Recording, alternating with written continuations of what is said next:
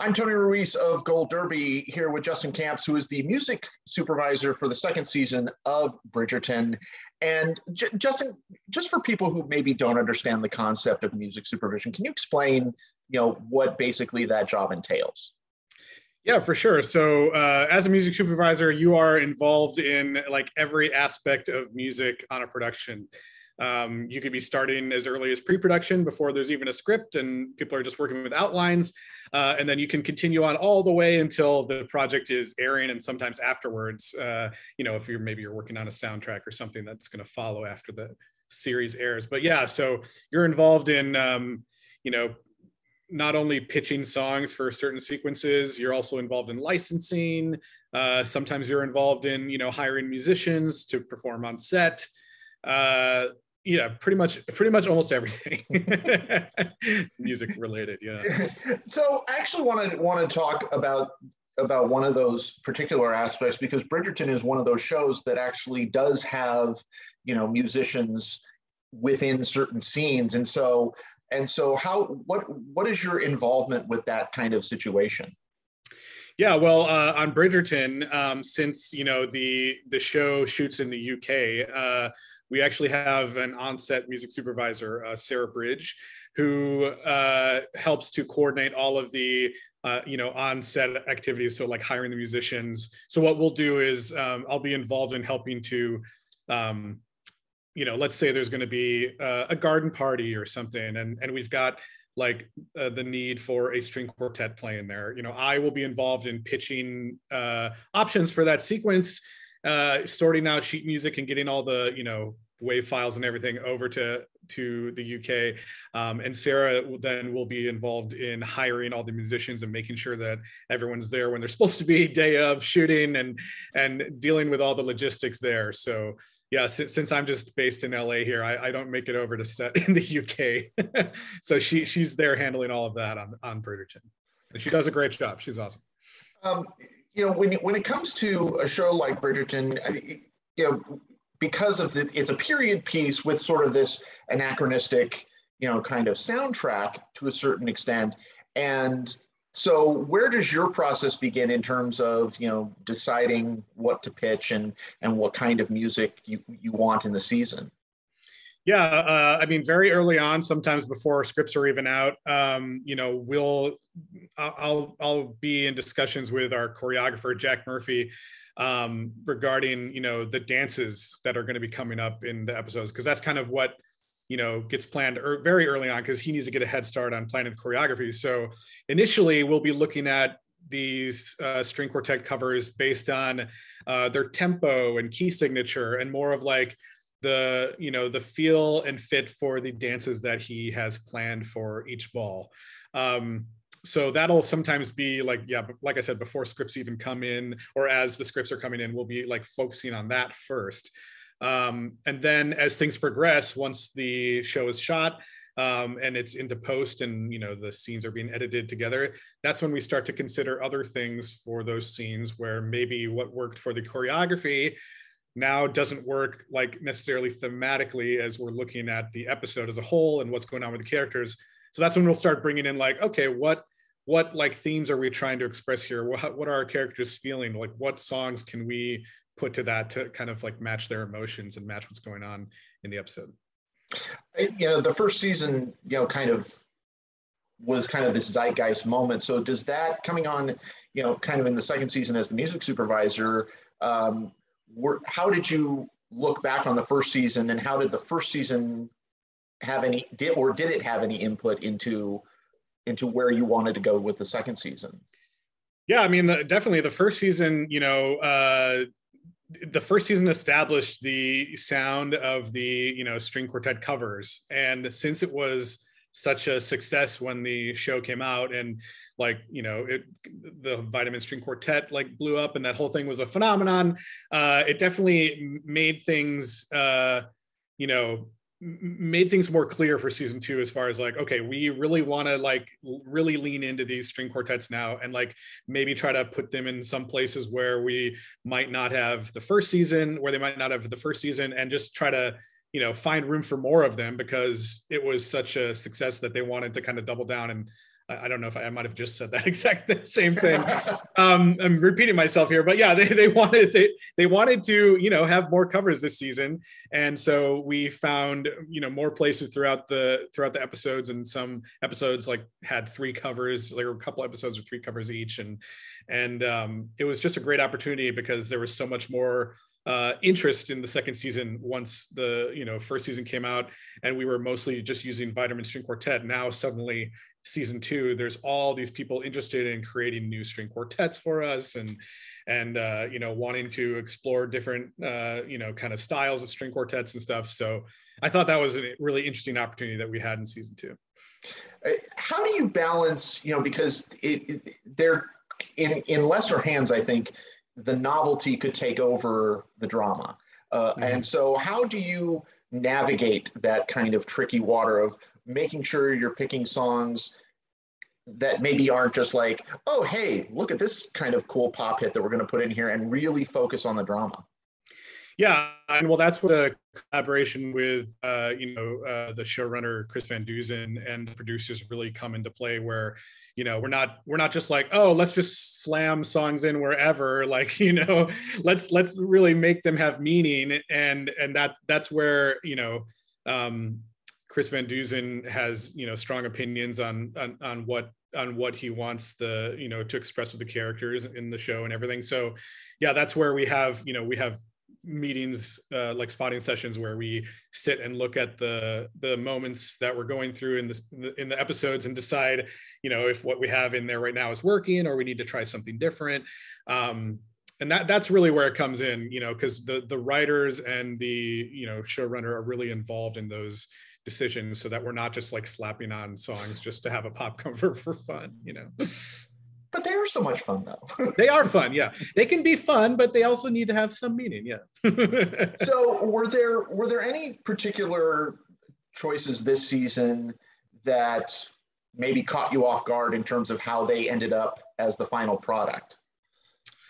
Well, there was that's a good question, you know. I think one of the more interesting ones for me that was like something new for the show was the cover of Kabi Kushi Kabi Gam that Chris Bowers did. That one was really cool because, you know, like, and it kind of went through a whole process, because originally it was going to be more of like a interpolation with his score, and then everyone was loving it so much that it turned into a full-blown cover of that song in there. And I just loved I love that everyone was working to have like an opportunity to like increase the South Asian representation with that moment through music. And then, you know, I don't know, I just really loved like the Alanis Morissette cover as well. That was one that I had, you know, sent over to the show thinking like, oh, this is such a unique take on the song. And I just thought that it works so well in that, like, you know, super dramatic moment between Kate and Anthony, where they're making all these, you know, important decisions about whether to move forward with the you know, relationship and everything, and it's so dramatic. And I just thought it worked really well in that moment. And I'm just glad that everyone was able to, you know, discover and hear the song in that way. I remember thinking about, you know, like, say, like the Pink, the use of What About Us, or even the use of Nirvana. You know, you some of the styles, they cover, so the originals cover so much territory. Do you hear something in the songs that, is it just a thematic thing, or is there something even instrumentally that says to you, oh, this might actually work? Yeah, I mean, like, well, for the Nirvana track, you know, that one is interesting because it's a little bit more like on the aggressive side, obviously. You know, for most of the string quartets we have, you know, they're kind of more flowing, and this one, you know, the sequence itself necessitated something with a little bit more energy and aggressiveness, because it's kind of this like fast cut together montage of you know, Anthony going through and interviewing all these potential matches and kind of like crossing them off, and just showing how stressful his day is with all the family work and this and everything.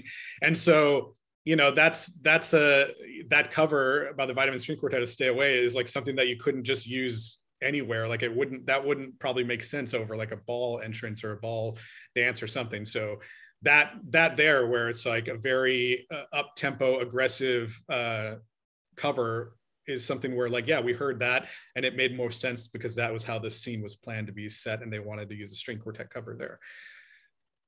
I remember when I saw Material Girl, when I heard Material Girl, at first I thought, God, that is so on the nose. But then you think to yourself, oh, but there is actually more to that song that thematically fits in with that moment of the first ball. Oh yeah.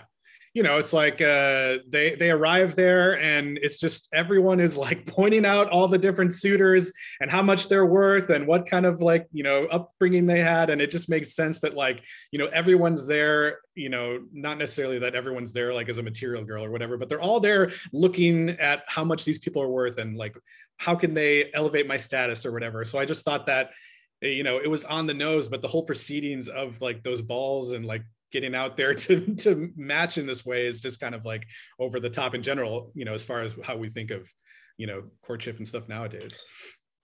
What is your collaboration with Chris Bowers? I've spoken to Chris several times, and he always kind of, you know, brings whatever he does musically really always comes down to moving the story along. What's your collaboration with him? Yeah, so my main collaborations with him are on the covers that he created for this season. You know, he did one cover for season 1, and you know, we wanted to get him more involved on creating some like complete original covers for Bridgerton this season. And you know, I don't collaborate with him much on the actual score because, you know, he is like, you know, he's number one at that. I don't have any notes for him. You know, I'm not sitting there going, Chris, like, what if you did this? You know, so we really get a chance to collaborate when it comes down to Material Girl and Kabi Kushi Kabigam, where, you know, we discuss. They'll send over like a demo of what he's working with, and we can, you know, kind of discuss what it sounds like and if it's working. And then we kind of go back and forth on that until we've got the final recording that's going to be in the scene. So I'm glad, you know, that we get that opportunity because he's such a great person to work with, and it's fun to collaborate in that way, and looking forward to doing more next season, hopefully. You know, the interesting thing to me about the use of just, you know, covers in this kind of, you know, anachronistic way, why do you think it works so well? You know, I just think it gives, you know, it gives the audience something to immediately connect with. You know, it's like, I love the thought that the audience is thinking like, oh, you know, these characters are listening, or, you know, in the world, potentially hearing these songs that I also love. And you have such a strong connection with that song that when you hear it, you're immediately like pulled into the sequence.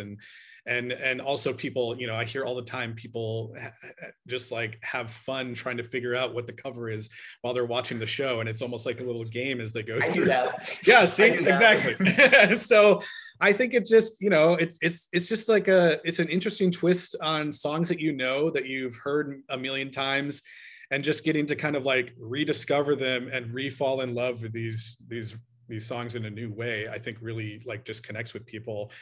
And it's just something, you know, it's something that you can endlessly, that fans like can endlessly listen back to and just replay these moments, you know, from the show that they love over and over again. And I think that's why they really take off with the soundtrack and everything. I also think, and correct me if you think I'm wrong, but I also think it actually highlights some of the musicality that is in some of these pop songs, that when you know, create them as a classical track, there's a lot more musicality in it than I think a lot of people are aware of. Yeah, for sure. Like, you know, sometimes it really, you know, you take out the lyrics and everything, and you really just get to focus on and distill down to the actual like melody and music of that song. And, you know, not that the original recordings, it loses all that stuff, but there's so much going on with the original recordings, and you're listening and you're like singing along and hearing the lyrics. And so now you just get distilled to the like actual, like, you know, just the chords and music. And it's, you know, it's often done in just such a beautiful way that I think people really like love to hear those new versions of the songs. I have to ask this just as from a fan perspective, Dancing on My Own, how? where did that come from? Because that's one of those I knew immediately. Oh yeah. Well, that one was in there very early on, and it was one that Chris, and everyone just loved for that sequence because it's just like felt like it really spoke to the like bittersweet situation that's going on at that point when this is like the first time Anthony and Kate get to dance together, and sparks have already been flying, and the song is all kind of about like how you're just kind of watching someone that you love with someone else, and you're going to be dancing on your own, and so even though they were dancing together in that moment, there's still that feeling of like, we can't really do this the way we want to. You're busy publicly courting my sister and everything. So I just felt like that was just a great had a lot of great meaning for that moment, and then just the tempo of it and everything worked great for their dance sequence, and just very sweeping and everything. I think lots of people have really been loving that one. For obvious reasons. How does working on something like Bridgerton differ from, say, some of your other work? Is there a different, because it is so big, and because it is so, the Netflix factor of it, and because of its success, does that create a different type of pressure for you? Yeah, I mean, I definitely felt, taking over from Alex Patsavas, who did season 1 and was nominated for an Emmy for season 1. I was very, she's like my mentor, and so I was like very nervous taking over and wanting to, live up to fan expectations, because the first season was like, the biggest thing I had seen in a long time, as far as like fan reaction and just the press and everything around it. And so I definitely felt a lot of pressure going into season 2 to make sure that I, live up to what everyone was hoping for. So I hope I did that. But, other than that, it's like, it's interesting being on Bridgerton because it's such a focused, pool of music. Like we're really mostly just looking at these like classical string quartet pop covers. And on other projects, there'll be a lot of variety of stuff. So I kind of love that I can just like really hone in on finding like these great string quartet cover recordings, and just like, work with everyone at Shondaland to like make sure that they are, in meaningful spots throughout the season to create the most impact for, fans and for the story. Well, I think no worries about that. You done good. Everybody go to goldderby.com, make your predictions for the Emmys, and stay tuned for interviews with more contenders throughout the season. Justin Kamps from Bridgerton, tons of fun talking to you. Thank you so much. Thanks, Tony.